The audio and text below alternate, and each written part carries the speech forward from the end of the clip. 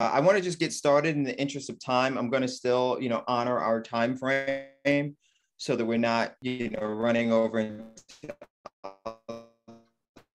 the things that you need to do today. And is get going. So first of all, I want to thank the three of you for joining me today for this discussion on public art. I'm pretty sure you've all been on panels in the past. And so hopefully we can, go down some uncharted territory in today's conversation, and not just the same old same, but, even the same old same can sometimes be very informative. I'm going to begin by reading your bios. There may be some abbreviations, but I encourage everyone who is watching this to go on to your respective websites to read all about you in greater detail and also about what your organizations are doing. Melanie Kress is a curator and writer based in New York. She's the Associate Curator for the Highline Art, where since 2014, she has commissioned and presented projects with artists including Maria Thereza Alves, Firelei Báez, Lubaina Himid, Hopinka, Zoe Leonard, Sable Elyse Smith, and Tourmaline, among many others. In 2010, she co-founded the Brooklyn-based project space Concrete Utopia, of which she was Director and Chief Curator. She is currently a critic at Yale School of Art and holds a BA in Art History and Visual Arts from Barnard College and the MA in Contemporary Art Theory from Goldsmiths University in London. Natasha L. Logan is the Deputy Director at Creative Time. Since joining the team in 2016, she has held numerous roles, including project manager and director of programming. Before working at Creative Time, Natasha worked alongside respected artists across film, art, interactive technology. She led Hank Willis Thomas's studio and collaborative initiatives. She managed ongoing projects, including Question Bridge and In Search of the Truth Booth, as well as national commissions. Her film credits include co-executive producing an oversimplification of Her Beauty by Terrence Nance, and transmedia producer for the documentary film American Promise, which earned a 2014 Doc Impact Award. Elizabeth Masella is the Senior Public Art Coordinator at New York City Parks, or NYC Parks. She works with a diverse group of artists, community groups, and arts organizations and government agencies to bring both innovative and traditional public art to parks in New York City's 5 boroughs. She has managed over 100 temporary public outdoor art installations and organized several exhibitions for the Arsenal Gallery in Central Park. Elizabeth has her MFA in art criticism and writing from the School of Visual Arts and a BA in art history and visual art from Fordham University. I want to thank the three of you for joining me today. As I mentioned, I know that, bios don't cover it all. So what I would love to do is to give each of you an opportunity to share a little bit more about yourself, the work that you do at your organization. And as I mentioned in a previous email that I sent out to the group, if you have some visuals that you'd like to share while you're going through your introduction, just please let me know. You should be able to use the screen share function on your own, but if for any reason you need me to turn anything on, just let me know. We'll begin with you, Melanie. Thank you so much. Hi, Dexter. Thank you so much for having me. Just because we've had a couple of Zoom glitches and I've been on a handful of these things, I just want to triple check. It might be because I'm not a co-host, but I don't see any attendees. You see attendees, right? You're on mute. Sorry. I do not, but we are recording this for the school. So I think that I would recommend that we proceed, primarily because I mean, in the interest of your time, I'm not okay. I just wanted to make sure that we were projecting, sure, because in a webinar you have to hit the projecting button. But great, right. I will go for it. My name is, let me just check that I have my slides are working because sometimes it freezes for a second. Thank you for that kind introduction. And my name is Melanie Kress. As you said, I am the Associate Curator for the Highline Art Program, and I will share a few slides here and also time myself. Highline Art is the public art program presented on and around the Highline in New York City. We show work in a wide range of formats, ranging from monumental scale commissions, and our newest format here, Highline Plinth, also on and around the Highline, neighboring buildings and in the neighborhood. We also show performances and video programs. We invite about 2 or 3 artists every summer to transform the park into an open air theater. Our Highline Channel program presents video and film by contemporary artists and filmmakers from around the world and changes about every 2 months. We have a number of artworks on view right now, and we work with about 30 artists every year, commissioning and producing new artworks. And so we invite artists to imagine the park as an open air museum, and to think about projects that they would realize indoors and then imagine them for outdoors, or something that they wouldn't be able to realize anywhere else.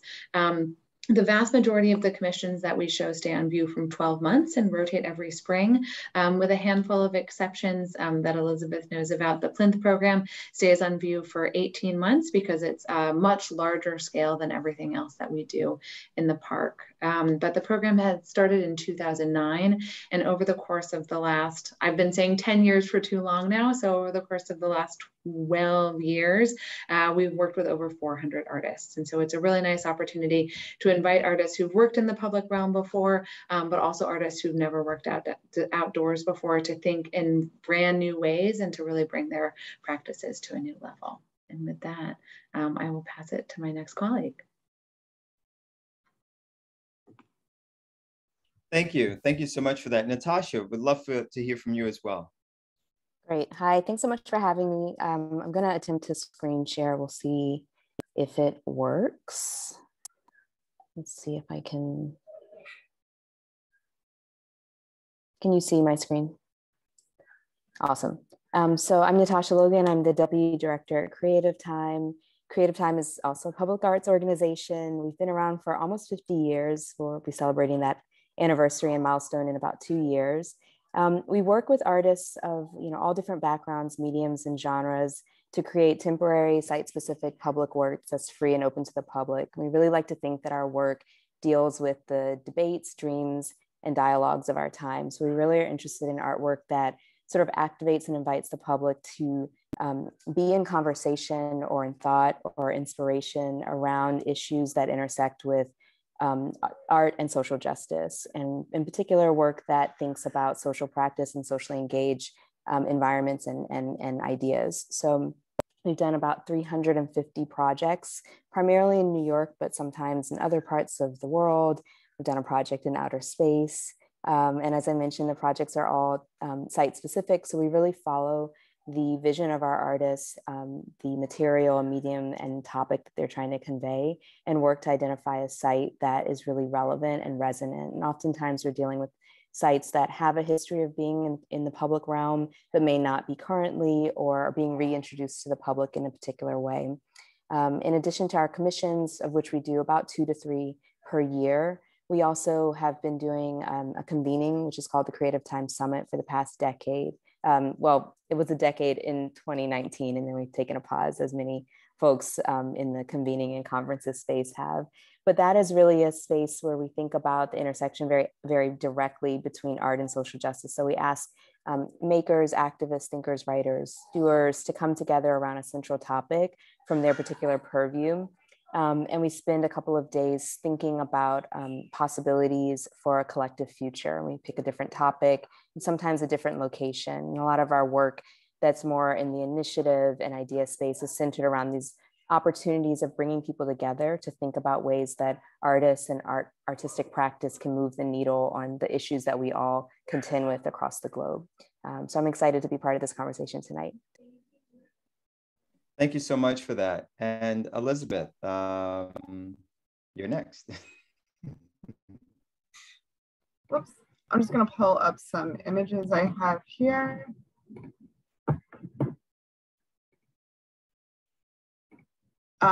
So this is just a sampling of some of the projects that we currently have on view right now. I think we have about 50 projects on view throughout the city. So I am the Senior Public Art Coordinator with the NYC Parks Art in the Parks program. I have been at Parks, sorry, this little weird pop-up keeps showing, but just ignore that. So I've been at NYC Parks since 2016. We do about 50 to 60 projects in a normal year. Yes, last year was a little bit different with the pandemic, but we still managed to have a couple dozen projects on view. Our program was founded in 1967. In the last 50 plus years, we've exhibited over 2,000 works of art in parks throughout the city. We've worked with about 1,300 artists in, you know, over, I think probably more at this point. Last time I counted, over 200 parks. But basically our program is anytime you're in a park and you see art, it's us. Temporary public art is typically on view for up to 1 year. And the slides that I'm clicking through just show you a wide variety of the different kinds of projects we do. It's not all just sculpture. We do work with muralists. You know, we work with big galleries, arts organizations, other city agencies, museums, community groups, schools, photographers, sculptors. It's a real wide variety, and I'm never, you know, bored with this job. Every artist brings us a different project. Every project has its challenges. You know, it transforms a park. You know, no two projects are the same. And just to give you an example too, we have some really small projects on view. These pieces are made out of apples that were dehydrated and cast in brass. So that just is to show you that an artwork doesn't have to be 10 feet tall. It can be 3 inches tall. And in addition to what we do in the parks, we also oversee the Arsenal Gallery in the park's headquarters in Central Park. We usually have about 5 or 6 shows there. This is our current show, which actually isn't open to the public right now, but we're hoping it might be before the end of the year. But in the Arsenal Gallery, we show artworks dealing with themes of nature, the urban environment, parks history. So that's, in a nutshell, our program. We're just a small staff of 2, so we're never, I guess it's never a dull moment in the Art in the Parks program. Thank you so much for that, Elizabeth. Melanie, I'd love to come back to you for a moment. I've spent a lot of time on the High Line since its opening. And obviously, you know, art has been a big part of the experience going there. And I'm quite sure many artists who visit the High Line probably ask themselves, how does an artist get a work on the High Line? What is that process? Is it an invitational? Do you have to submit a proposal? Can you walk us through sort of like how that happens? Of course. So it's a very common question, you can imagine. And so we have a couple of different formats, but for the most part, it's a curated program. And so there are, we have a small team. We have a director and chief curator, Cecilia Alemani, myself, a production director who oversees all of the physical installations. And again, Elizabeth has worked closely with for many years. And then we have a curatorial and exhibitions assistant who also works with us on the curatorial side and then also on production. And so the vast majority of the projects you'll see are what we call a curated program. And so Cecilia and I will invite artists. The process for that is that for commissions especially, we invite artists about 1 or 2 years out from when we would imagine that they would produce an object. We have a couple of solo commissions every year, and so those projects are larger in scale, working with an individual artist on something a bit larger. And then we have a thematic group exhibition every year. And so, for example, this year's is called The Musical Brain, and we've invited 9 artists to respond to that theme of thinking about music, music outdoors, and music and public art. And so when we invite an artist, we invite them to come for a walk first, travel and the restrictions permitting, and we'll invite them to think about something that inspires them in the park, and then also a few locations that they like. The High Line is 1.5 miles long. There are thousands of different places that you could put an artwork, and so it's really important for us to think about both the idea that an artist has and the logistics of the location and how it would look best. Then once someone comes up with a proposal in a few locations, we'll work with them to find which location would be best for that proposal and how to produce that object or that sculpture for the next year's program. There are a couple of exceptions to that. So the High Line Print program goes through a nomination process every 3 years. And so I said those sculptures stay on view for 1.5 years. So for every 2 sculptures, we will invite nominators from around the world, artists, curators, museum folks, to nominate up to 3 artists each. Those artists we then invite to submit proposals.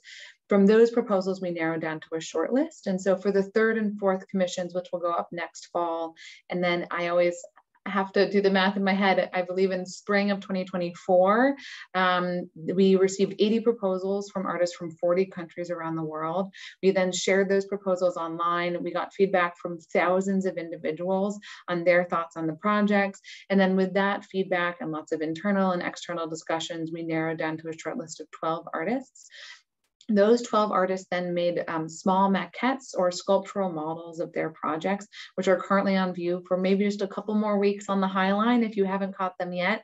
And then from those 12, we narrowed down to the final 2. And so we're in the process of selecting the 3rd and 4th commissions from those 12. We also have a proposal process for what's called High Line Originals for our video program, similar to the way that the High Line Plinth functions, but on a smaller scale. And so every 2 years, we commission a new work in video. This program started in 2019 with commissioning Tourmaline's beautiful Salacia video, which is now also in the collections of the Museum of Modern Art in New York and Tate in London. And so every couple of years, we'll invite a number of local nominators, artists often who have been in the program in the past, and then curators who are relatively local to New York City or the tri-state area, again, to nominate a few artists who, and in both of these programs, we're really thinking about ways that these different projects can launch an artist to a new place in their career. So someone who might not necessarily have the kind of visibility that Tourmaline now has, to propose a new work that they would then realize over the course of a year in video or film. A long answer, but thorough, I hope. No, that's long and thorough, and I appreciate that because I think that, as you mentioned, that's a common question, and it's really good to kind of get into the nuts and bolts of that. And I know that Creative Time operates, differently in many ways, and I'd love to hear your sort of answer to that question, Natasha, in terms of how does an artist get to collaborate with Creative Time? Yep, also a common question. So there's a few different ways. So our primary exhibitions, of which I think we have a pretty different scale compared to the High Line and the Parks Department, where we really are doing about 2 to 3 kind of larger scale commissions a year. For those, we do follow a curatorial process. So usually it's the result of a very long-term conversation. Sometimes I've worked on projects that have been 7 years in the making in terms of the dialogue between the curator and the artist, and some that come together a bit more rapidly. But in terms of how they actually get greenlit or programmed, that time frame actually tends to be quite tight. So usually it's our curator and our curatorial team, our production team is in conversation and dialogue with many, many artists, waiting for ideas to gel and manifest and sort of be resolved. And then when we hit go, sometimes we've made projects in as short as 3 months. It's not for the faint at heart. And sometimes we have a little bit more lead time. And Elizabeth has been such a friend to us and can speak to that. In terms of our other ways that we work with artists, we have a program that's about 2 years old, the Open Call. We have a project that's currently up in Prospect Park with our recent selected artist, who's Kamala Shankaram. And that is an open application that we do on a biennial basis. It's new. We started the first project in 2019, and it's really intended for artists who have not yet had opportunity to create a work in public space, a significant commission, and we put our full resources and team behind that in the same way that we work with our curatorially selected projects. In terms of the summit, which is a slightly different way of collaborating, it's also kind of an in-depth curatorial process once we have the theme, but we do have certain components, dinners, activations, and series and workshops that are based on an application. So we do a little bit of both in our process. Great. Well, Elizabeth, we won't leave you out. Similar question. I'd love to get your take. Yeah, so our program is, I think, quite different in that we don't have a curatorial team. Our program is open to all. We have an open application process. There's no deadline. We do encourage exhibitors to submit 6 months in advance because the review process can be lengthy, especially dealing with, park staff who are not working in an office setting. A lot of proposals, artists and exhibitors come to us with a specific park in mind that they want to exhibit in, but we don't require, anyone submitting a proposal to have that in mind. Some people are like, this is my neighborhood park and I have a really strong connection to it, and this artwork is about that park and I want it there, which is great. But then we also speak with people who are like, I have this idea, I want to do it in a park, but I'm not sure what the right location is for it. So taking the information that they have available about what their installation needs are, the scale of the piece and what it's about, we can come up with a list of sites that might work for that artwork. And the artist would then go out to the sites, check them out, see what feels good to them, what they think is appropriate.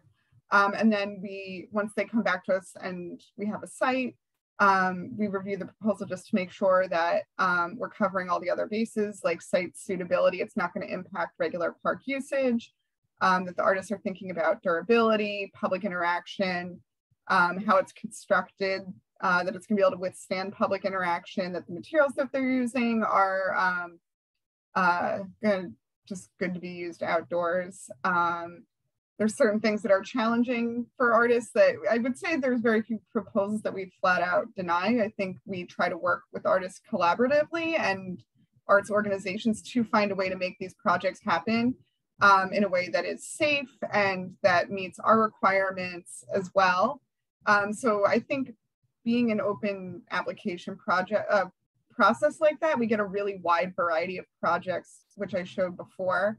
You know, some smaller projects like photo banners, you know, getting photographers to think about, you know, you don't just have to be inside to show your work, you can be out in a park on a vinyl banner. To more, you know, ambitious projects like we've worked on with Creative Time and the Highline and other public art focused organizations like Public Art Fund are doing really big ambitious projects, but we have, you know, no shortage of some of the smaller community-based projects and individual artists that we're working with. So I guess not to get too much in the nitty-gritty of like the review process, but you know, once we review, we also share it with our operations staff. You know, we know a lot of parks fairly well, but there's a lot of parks we don't know super well. And our operations staff, they're in the parks every day. They know how they're used. You know, they can direct us to another location. Like maybe this location isn't good because people barbecue here frequently, or this area is used as an unofficial dog run. So, you know, maybe that's not a great area either. So they're kind of like our boots on the ground, I guess, who can tell us more about how certain areas of the park are used. So it's a lot of, I think, threading together what the artist and the exhibitor wants to do, how the park is used, and how that can all kind of come together in a way that everyone feels good about.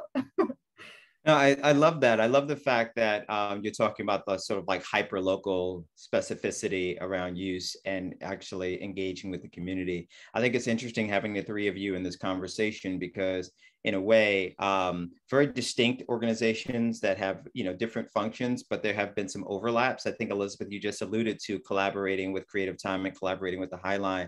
Can you give like one example of what that collaboration kind of looks like?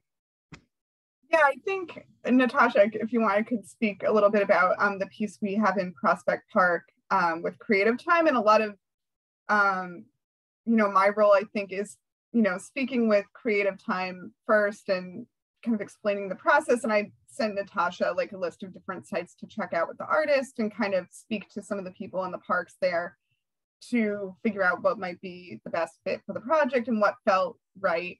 Then once the park was selected, then we opened up a conversation with the operations staff to help sort out kind of the less exciting details like access to the site and power issues and things like that. So there's like kind of the curation in terms of that we help with site, but then also a lot of the logistical heavy lifting, because there's a lot of it when you're working with public art. So just making sure everyone's aware of where it's going, when it's going to be there, what that process is going to look like. You know, in the case of Creative Time's current piece, that there will be people on site X, Y, and Z days. This is when it's going to be activated.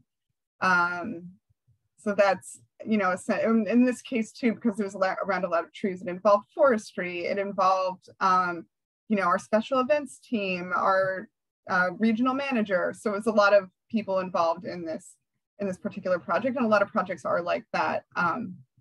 So it's kind of, I mean, I guess it makes my title as Senior Public coordinator pretty fitting. So a lot of coordination. I feel like what you're saying is that we are high maintenance. No. But public art is high maintenance. It's true. Yeah, it is. There's so many things. Yeah, as you both know, there's so many things you have to be thinking about, rather, that you might not be thinking about in a white cube indoor space. Right. But I always appreciate like any kind of challenge, and I'm constantly learning. I'm sure you both are too, as you do the projects. Well, speaking of challenges, I mean, I think every artist who does a public art project, at some point in their career, they have to do their first one, right? Like, so no matter what, even if they want to be a public artist, at some point they have to do their first one. And certainly there are skills that would help them in that process. So could you sort of let me know your opinion on this subject? Is it budgeting? Is it knowing how to create better timelines? Is it team management? What are the skills that you think are most important for an artist to try to master if they want to really make a go of it as an artist working in the public space? And this can be based upon your own experiences or even your own war stories. I can start. I'm sure we all have something to offer there. I mean, I think there's, I think a lot about when I think about the work that we do or the work I've done kind of in cultural production or art production, it's really about creative problem solving and being open to learning, whether that's learning a new material or process or learning about a particular history or a community that you're interacting with, but kind of being thorough about the process of putting a work in the public space. I think really having an ear towards listening and receiving information, but also really kind of thinking, how do I get to a yes? Like there's so many possible obstacles, whether it's practical things like you need power or water in a place where there are none, or a budget limitation or resource, or even a time resource. It's how do we kind of break that down into, small enough morsels of concrete so that's no longer an obstacle. And certainly there are tools that help with that, like budgeting and time management, time resources. There are plenty of databases and online tools that help make timeline management and communication and correspondence easier. But I also think that finding willing collaborators wherever you can has been something that has worked for me, both at Creative Time and in my previous roles, just being a friend to artists, being a producer. There are always people, whether it's a family member, a cousin, a classmate, a professor, or an organization that's kind of willing and available to help or guide. And I think asking for help and building teams is a tried and true mechanism for production. Well, thanks for that. I mean, Melanie, I think you wanted to share something. Yeah, Natasha, that's such a great answer. I think about it a lot in terms of the many sides of the public. I mean, public art, my answer to this always seems really obvious, that it's outside and it's with the public. And so the outside is maybe the funnier answer. Like if you can imagine the experience of standing inside a museum and thinking that you're a sculpture and you stand there for a week and think about what you'll encounter. Relatively little. And if you're about to encounter someone who's about to try to take a photograph of another artwork and back up into you, likely someone will stop you from doing that. But if you are standing outside in the middle of a public square for 7 days, you're going to get rained on, it's going to snow, there will be wind, there will be a million people who walk by you. Our production director always loves to say that if it's a 1 in a million chance that X will happen to the sculpture, it will happen. In 2019, we had 8 million visitors. It will happen 8 times. And so just anticipating everything that could possibly happen to an object or a person outdoors in public space, especially in New York City. And the other side of it is the public, that they are the joy of doing this, and you get to have or have your artwork have a more immediate experience with people than you would necessarily in an art space. While people are coming, they have an anticipation of the kind of thing that they're going to see, a certain way of being that you anticipate in an art space. And outdoors, people are encountering your work at face value. And so part of that is the joy about being able to have that differently mediated experience, but also that if there's a certain read or certain information that you want to come along with the work, or power or water or whatever kind of, or staffing support that it needs, that you need to think about that all as a part of the contextualization of the work that you might take for granted. In a museum, of course, you'll have a wall label, but you need to think about what you're going to make the sign out of, what you'll install it with, how long it will last, all of these kinds of things ahead of time. No, that's great information. The other question I had has to do, still kind of connects to community. So for example, and correct me if I'm wrong, but obviously the High Line is a specific location. It's a 1.5 miles, but it is a very specific location in a specific neighborhood. The Parks Department, well, that's New York City's 5 boroughs. So you're sort of like, all over, New York. And so very different communities throughout the city. I'm born and raised in Brooklyn, New York. So I know New York as, I guess, as well as anybody else, and how strange place it can be. Wonderful,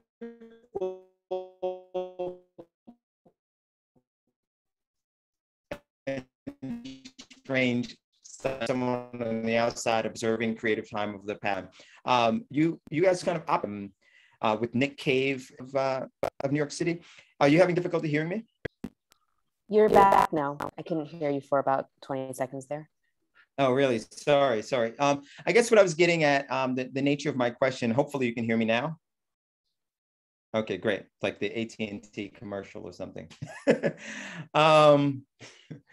I think that what I was getting at was how being, for example, for the High Line, being in sort of Chelsea and then sort of meatpacking and then the run up to Chelsea and then the run up to what is now like Hudson Yards, how community engagement happens for each of your organizations, because you're all working with community in a really, really different way, right? And different kinds of communities and different interests. And I know that can also have an impact, not necessarily on what you do, but it may have an impact on how you go about doing what you do. And maybe I'll start with Natasha, because, I think of the 3 of your organizations, yours is the most sort of like transient in a way. Right. Sure. Yeah, I mean, it's something that we think about a lot. And as I was saying, the projects, we don't know where they're going to be most of the time. Occasionally a site comes to us and we have been talking to an artist and there's this serendipity and we really know a lot about it. But oftentimes we're learning about the place in which we're working as we're making the project, which is a real privilege, and it can be a real challenge in terms of what community engagement looks like at a very local, very detailed level. For us, we always really start with what is this project about and who is the artist imagining it for? How are those questions answered within a very, very local context? So who's right here where this work is going to be, and how do they tie in to these issues or this topic or this idea? Sorry, my phone is going off in the background and I can't get to it right now, so I'm just going to keep going. So we approach it, each project is completely different. And we really ask ourselves these guiding questions about who's there, who might want to be there, who is interested in dealing with this issue, how might we bring an existing community or introduce a new one to this topic or this artist. And then from there, we think about what mechanisms will serve the answers to those questions best. So a small example is like what programming looks like changes with the project. With our project that's up in Prospect Park right now, we're actually using a podcast as the mechanism, which is a really interesting medium to think about in terms of access, right? How do we remove geographic barriers? And then beyond that, how do we think about access? Like, is there a transcript? How is it organize, how can people reach this information, even if they can't physically be there? So we really have these central guiding questions, and then we start from the very beginning. So it's part of our conversation with artists while we're still figuring out what is the thing. We don't even know how to make the thing. We're like, we want to do the thing. We have no idea how to, fly 2,000 pigeons at sunset safely and humanely, but we're totally doing it. And while we figure out how to engineer that, we're also going to think about how the people who are here and could be here are going to be served by it. So it really does change project to project. And we love bringing the artists in to think about like their goals, who they're doing the project for. And when we think about, public art in New York City, that's everybody. And we know that not everyone, not all New Yorkers and everyone passing through New York are actually going to be here. But what would it look like if we made a work that could be for everyone? So it's an ongoing challenge and real opportunity for us to also keep learning as practitioners, as cultural producers, about what kind of community engaged activities could look like and who they're serving. It's a long-winded answer, but thanks. No, it's a great answer, and don't worry about the kids in the background. It's only a miracle that my kids have not burst in here and just destroyed our conversation. So don't worry about it at all. Melanie, I'd love to hear from you regarding community. I say community engagement, but it's really communities engagement, right? It's not one community. It's certainly not monolithic. Yeah, always. It's such a great question. I feel like Natasha was saying, it really depends on the project. And so there's kind of a few different buckets of ways that we think about it. One of it is really the logistical side of the project and the nature of what the engagement with the work actually is. So an example that I always go to is Olafur Eliasson's Collectivity Project, which was an installation of about 3 million white Lego pieces on the High Line with the invitation to build your vision of your ideal future city. And so there were logistical questions. How do we not lose 3 million Lego pieces on the High Line? I will admit gardeners still occasionally come up to us having found a piece that's hidden in the plants for the last 5 years. Staffing that kind of a project. It was also next to Hudson Yards while Hudson Yards was under construction, which was an amazing opportunity to think about who has control of our built environment. But so there were questions of like, how do we program it? Do we have educators? How are folks being prompted to engage with this? And so we were engaging with a lot of school groups who would come, young people who would come, but also the kind of day-to-day interaction and conversations that were facilitated by folks on site. Then there's subject matter expertise and connecting with different amazing cultural and non-cultural and non-arts organizations across the city, depending on the project. We just about 2 weeks ago had a really large festival with an artist named Cecilia Vicuña. It was called Insectageddon, and her prompt for us was essentially to save insects from insect extinction as one of the many symptoms of climate change. And in the development of the festival, we were looking for advisors who were experts on the topic. And so we worked with the NYC Pollinator Working Group with an amazing 6th grader named Anusha Vaish, who is an insect saver extraordinaire and has her own educational website about insects. We had poets, we had educators, we had an amazing man named the Flatbush Gardener who came and gave citizen scientist educational workshops. And so throughout the entire process, we were both learning ourselves, but connecting with folks who are already experts and already doing work around insects, both near the High Line and in New York City and around the country. And so that was a way to connect with individuals, but then also to connect with all of the communities who are already connected to all of those folks doing that work. And then last, but by absolutely no means least, we have a massive programming and engagement department here. And so we have 2 folks who work in community engagement, folks who work in education, and then the High Line has a network of infrastructure reuse projects across the continent, as well as a public space alliance of infrastructure reuse projects in New York City, and then a network of what's called sustainable gardens projects, which are largely green thumb and school connected gardens across New York City.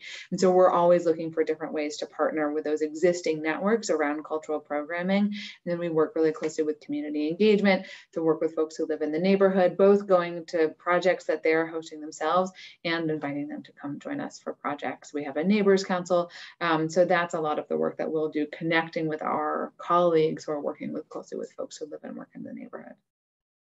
Oh, that's fantastic. And thanks for sharing that. And, Elizabeth, it's another point I wanted to make as it relates to community engagement. It's sort of like, you know, when I think of Creative Time, the one thing that I think of the most, and Creative Time has done tons of things, but I always think of Kara Walker's, you know, sculpture. Like, you know, that's like the one thing, you know, it's like almost like in my mind, if I was on a game show and someone said Creative Time, first thing that comes to mind, it would be that. Only because I remember when I visited that sculpture, the line it must have been 10 blocks long. I mean, thankfully I had some connections, so I was able to skip the line. And then, you know who skipped me? The actress Julianne Moore skipped me. So I was like, oh, I'm certainly in the right place. No, she could certainly skip me. Love her work. So anyway, I only bring that up to say, when I think of Creative Time, I think of there's a place where something's happening and I'm deciding I'm going to go. Now, certainly there are people that already live in that community or that place, but I feel like, you know, it's an event, like something I'm going to, you know, my perception. And then with the High Line, similar. I mean, I may go to the High Line just to take a wonderful walk, you know, but I know that that's a place I've decided to go. I think when I think of NYC parks, although there are parks to New York City that people will travel from their neighborhood to go to, I think of parks as being hyper local in the sense like, you know, people have a sense of ownership of their park that might be a bit different than, say, you know, the High Line, or say where Creative Time may activate a public, public art.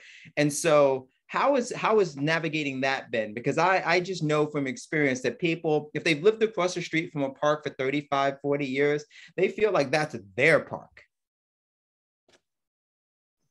Yeah, for sure. And I think that is one of the challenges of you know, our program is, you know, there are certain parks like the High Line in Madison Square Park and, you know, Uptown and Marcus Garvey Park. We've done a lot of artwork there. So there's certain parks where I think the communities have come to expect public art. And in a way that's great. You know, it can be a challenge going into communities or parks where we haven't done public art before.